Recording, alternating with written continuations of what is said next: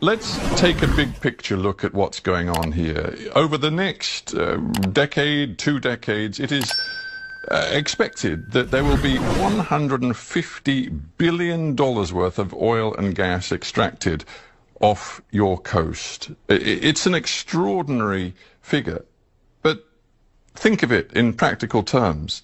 That means, according to many experts, more than 2 billion tons of carbon emissions will come from your seabed, from those reserves, and be released into the atmosphere.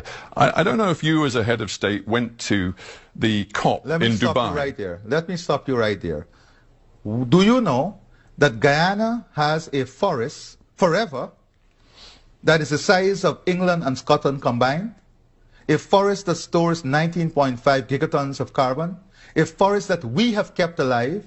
A forest that we have kept alive. Does that give you the right? Does that give you the right to release all of this carbon? Does that give you the right to lecture us on climate change? I am going to lecture you on climate change because we have kept this forest alive that stores 19.5 gigatons of carbon that you enjoy, that the world enjoy, that you don't pay us for, that you don't value, that you don't see a value in, that the people of Guyana has kept alive. Guess what? We have the lowest deforestation rate in the world. And guess what? Even with our greatest exploration of the oil and gas resource we have now, we will still be net zero. Guyana will still be net zero. With all our exploration, we'll still be net zero. Powerful words, Mr. President. But I'm not completed as yet. I am not finished as yet. I am just not finished as yet. Because this is the hypocrisy that exists in the world.